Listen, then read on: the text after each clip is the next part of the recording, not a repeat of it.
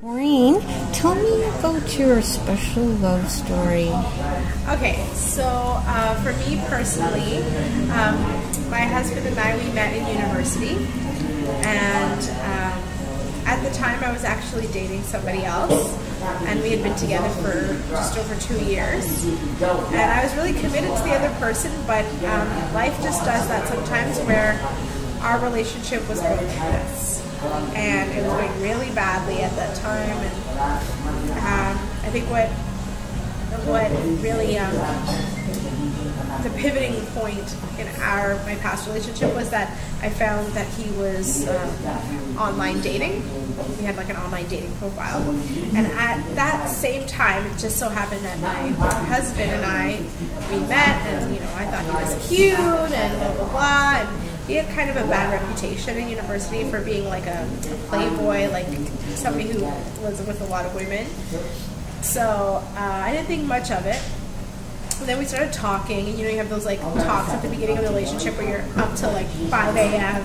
on the phone, you know what I mean? So we had a few nights and like that, but he never wanted to like express that he liked me because he knew I was dating somebody else at the time.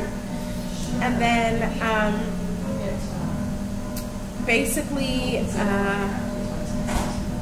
one thing led to another. I ended up breaking up with my ex, and a couple weeks later I started dating my current husband. And to be perfectly honest with you, the relationship was really rocky at first, really rocky. But unlike my past relationships that started off great and then became rocky, this one started off rocky and then just got better and better and better and better and better. So that's our love story, and it's been just over 11 years now. We've been married for 2 years almost. So 2 years? 2 years, yeah. At the beginning when it was rocky, how did you know this is rocky, it's time to split, or it's rocky but I think there's something there? Was there a time? To be absolutely honest, when we first started dating and it was rocky, I wasn't sure that I wanted to stay with this person.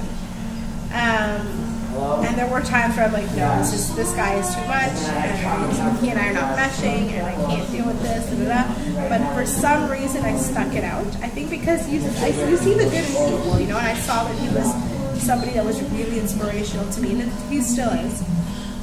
And he was a good person, good heart. And I think that's the same thing for him, because I also was really rocky for him to start off. I was a different person in a different place in a different time in my life. So I think we both saw intrinsic value within each other, and we kind of moved past other things, and then we grew together as opposed to growing apart. We grew into the same thing. And we had the same basic morals and values, same spirituality, like mentally, same basic values about family and our future and more or less, And I think that's what made us look past the shortcomings, and then I also changed and he changed, and we both changed to make each other happy, you know what I mean? So yeah, that's kind of how it worked out for us. Yeah. Thank you.